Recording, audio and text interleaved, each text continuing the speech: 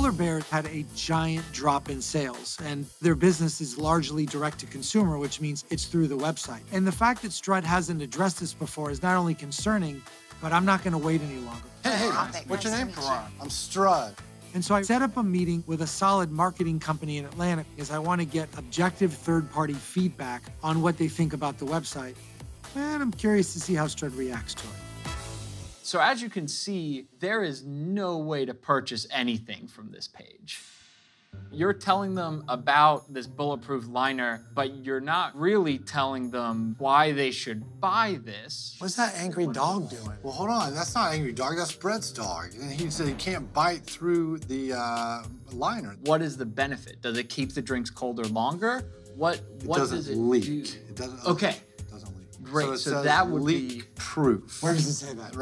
The stamp that's on there. Where Leak does it proof. say Polar Bear that? leak proof. Oh, that? You can't read that. Well, I mean, if you read through it, it'll tell you more. But no one reads through here. Okay. Who put this website together? No one reads it. You're doing the customer a disservice by not leading them to a sale that can help them. But my point that I'm trying to make is we have a tough liner. The website that Strut has for his business is almost representative of him. No focus, no self-awareness of what the consumers or anybody else that has any expertise is saying, and he's justifying it because he's like justifying his behavior.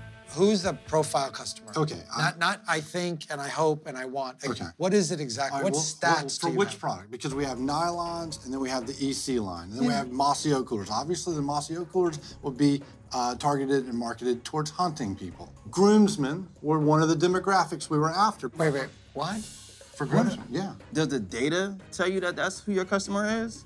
This is the data that just gathered, we don't have, Did Strut just say that groomsmen is the right target for this business? Let's start to identify who are the most likely people to buy these products. I'm looking for things like outdoor enthusiasts, tailgaters, soccer moms, people that actually need the product. I tend to think that there should be something for a female in here.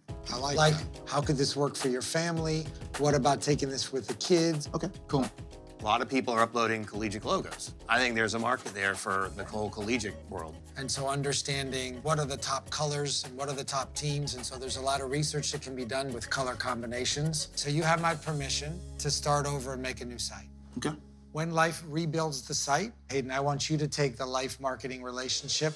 I felt like the meeting was great. LYFE Marketing is going to work with Hayden on building something that speaks to the features and the benefits, and that it's ready to go in a couple weeks. Thank you. Hey, thank you. Thank you very much. Thank Nice you. to meet you. Yeah.